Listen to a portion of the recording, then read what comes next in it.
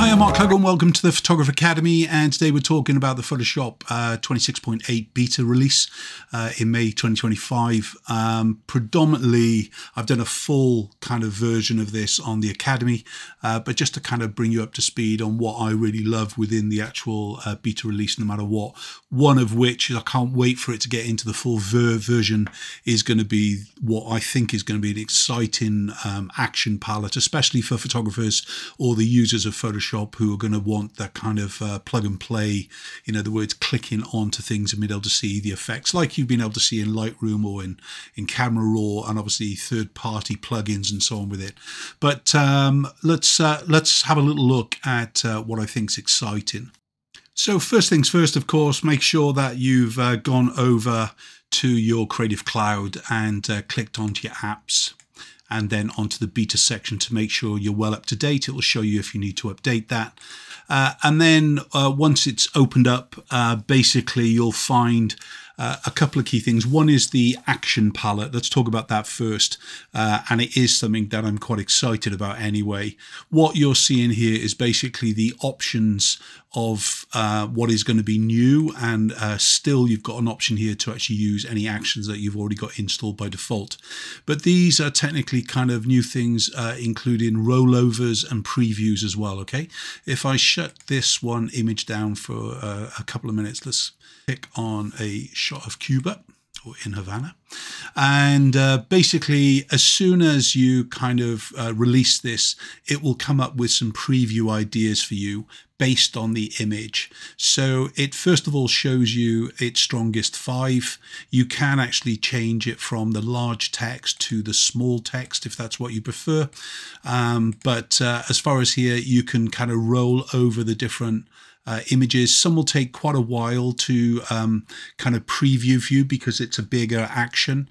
Some of them are instant and things. To see the other 10, because in fact you get 15 previews or related suggested actions, you can kind of run across the difference. And all you need to do to see the other actions that it's suggested for you is kind of just go up next to based on the image. You'll see this little refresh button, click onto that and it will show you the next 5.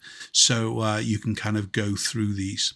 Now, there are some negatives to do with it as far as they're not showing you the full action. If you want to kind of do the step-by-step, you'll have to set that up in the options. But as far as the kind of the use of the image is concerned, as far as how it's being used on the image, you can either use the rollovers here, or you can actually click into the text box and basically type anything you want. If you just hit the space bar, it comes up with, in fact, hundreds, or it feels like that anyway. So it kind of creates different ones for you. Now you can see the preset rollover here. It's giving you a visual, in other words. As long as the action or the preview action has got this little bit of a square to the side, then you can apply it, and you can just roll over and it will actually show you the difference. When you kind of go over to that little square, then you also get the 3 dots revealed. And if you click on the 3 dots, you'll be able to see if you can apply it onto a subject, or apply it onto the background, or apply it to the whole image. So that's good to know that you don't have to actually do it to the whole image if that's what you want. If you're kind of opening up an image for the first time, first of all, you'll kind of see that it is analysing the image before it comes up with the 5. So in other words, this image has a little bit of backlight, a little bit of haze. So if I just type in the word haze and hit the enter key, you should find that you're going to come up with options then that will help you fix it. So decrease image haze instantly will increase the contrast. Some images are going to be much fuller in their action, so they're not going to give you the preview. Like you can see, Mysterious Fog Overlay here didn't have a square next to the name, which means that when we kind of roll over, it doesn't show you a preview at all. So you'd have to actually click on the action to make it apply it.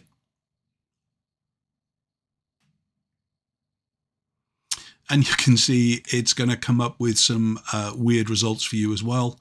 Depends on the kind of click, but it's generative fill at this point, as you can see. Let me just delete that and come back into the action palette. Remember, if your actions are not showing, just come up into your windows and tick on the actions here, but by default they are open in the beta.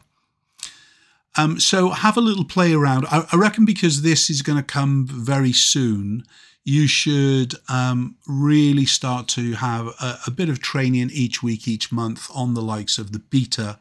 I do feel that this action palette will come quickly to us because it really is a real step up. There's no way for us at present to add our own in to the rollover, but as I was showing you in the beginning, if I just click on the X at the top here and click it again, you do have the option next to suggested.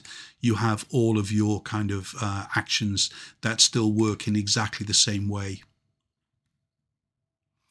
Another thing I'm finding exciting to do with the release is the much better kind of selection and deletion of an image.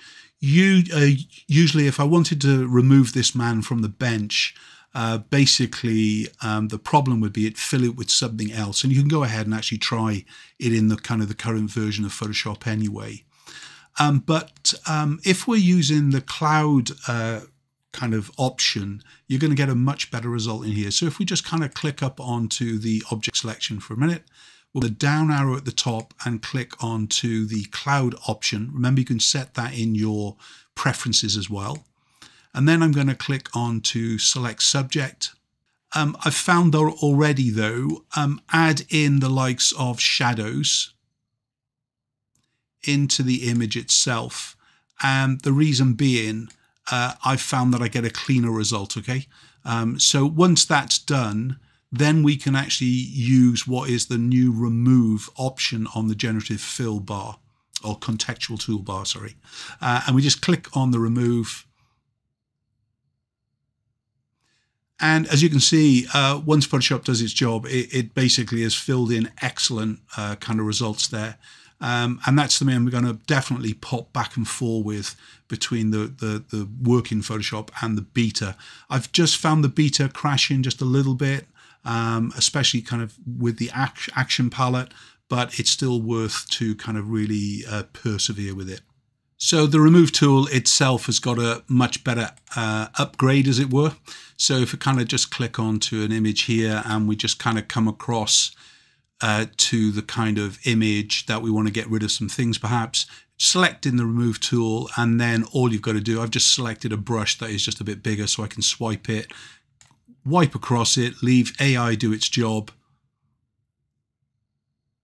And in previous versions, it would have tried to fill it with things. Now it's an empty area filled with what it feels like is the background with it. And you could kind of go across the whole kind of image doing the same thing.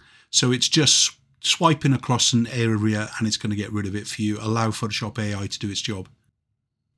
So I think this release is not just for the geeks. I think it is something that you're going to want to actually play around with to put it in to your workflow. If it's not now with the beta model, it'll be eventually when it's released into the full Photoshop. But the action palette and the remove tool absolutely doing its job for us, and have a little play.